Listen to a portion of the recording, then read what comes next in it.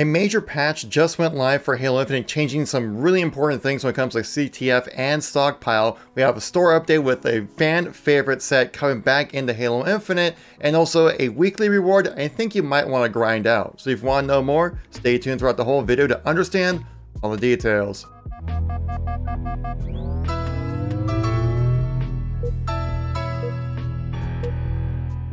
How's it going, Halo fans? Kevin here once again, give you another news and informational video about, well, Halo. If you guys like these kind of videos, make sure to tap that like button. Lets me know you want to see some more content like this, and it greatly helps out the video and channel get a better place within that all-famous YouTube algorithm. But let's not waste any more time and get right into the details here. So a patch just went live for Halo Infinite. I wanted to detail what goes into this patch. Not like anything crazy game changing obviously, but some very important minor changes that will incredibly increase the playability of certain modes like stockpile and CTF. So the first thing they mentioned, that stockpile, like the power seeds, will no longer spawn in unreachable areas of the map. Obviously, you want to be able to play the objective, literally. Another big change was to the sudden death mechanic of capture the flag in Halo Infinite. This applies to social and ranked, where before, if the flag was away but the timer ran out, even if the flag was in play, the game would end. But now it looks like that's going to be changing up quite a bit here, saying that the sudden death will start when a round timer expires and an outcome affecting flag is away from its base. So they provide some examples here saying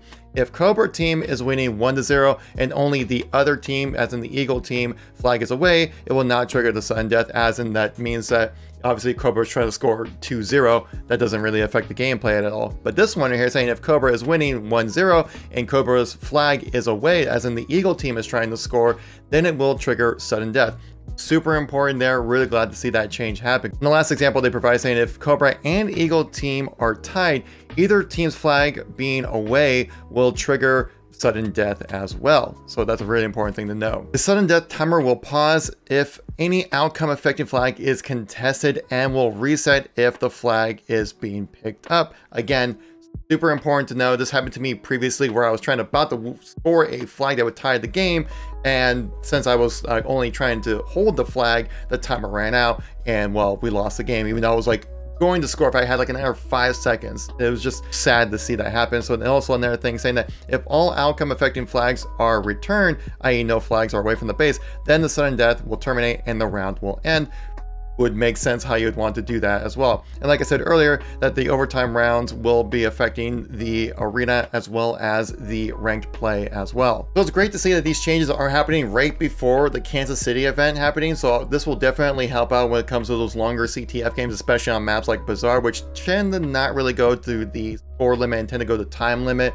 That these kind of changes are going to be crucial for the competitiveness of Halo. Let me know in the comments what your thoughts are on these changes. I think they're exactly what we need for overtime sudden death rules. Now for the content this week, guys, we have a weekly ultimate challenge of a weapon charm. I believe this might be the first weapon charm we've had as a weekly ultimate. It's like a brass knucks kind of thing you can put on top of your weapon. You can see here's the example of what it looks like on the weapon here. Kind of actually looks pretty cool. It's actually might be something I'd be willing to grind out for, but we'll see if we got time to do it as well, as the challenges tend to be pretty tricky when it comes to completing them all within a week, at least for me. Which I'm looking through all the challenges this week, at least for my hopper that I see right here. None of them are like stop enemy kill streaks and stuff like that. They seem pretty straightforward, like just play the game kind of challenges, which is great to see that 343 is finally taking that feedback of saying no more like depending on other people's performance for you to actually get what you need when it comes to completing a challenge. So that's great. I want all the challenges within your control, which is exactly what we need to have.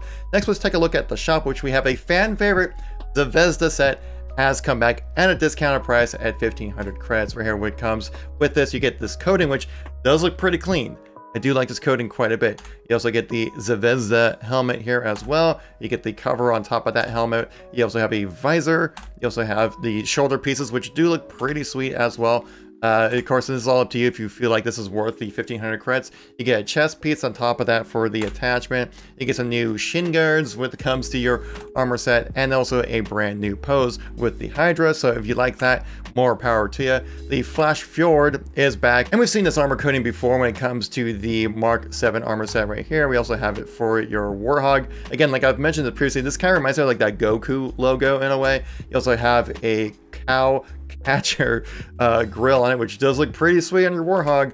It does look really awesome. You got the assault rifle coating, you got the battle rifle coating, You have the VK78 Commando coating, which this weapon definitely does need a lot more coatings for sure. You have a Sidekick coating, which all these do look pretty clean, pretty nice. I am liking these quite a bit. So for 1,000 credits, if it's worth it to you, jump in and do that. We also have the tank rank bundle as well, when it comes to a pretty sweet gold and black coating right here for your tanks. We also have the tank beats everything weapon charm on top of that, and then a bunch of these, like, honestly, they kind of randomly feel like they're thrown in with just like the Kabuto emblem right here, which I think would be part of like the, I don't know, the 10 right battle pass, but at least if you want to jump in and grab that for 400 credits, more power to you on that one. And also for the daily bundle, we have the sun setting attached weapon coating for your rocket launcher, which those look pretty nice. So will you guys finally be picking up the Zvezda set? I've been seeing a lot of hype on Reddit and on Twitter about this set. A lot of people really like that coating and also the armor set as well. And also some great changes to sudden death when it comes to CTF. But guys, if you guys like these kind of informational videos, make sure to check out the videos right here if you missed any content from me recently. And thank you so much for watching. Greatly appreciate it. I'll catch you on the next one. Out.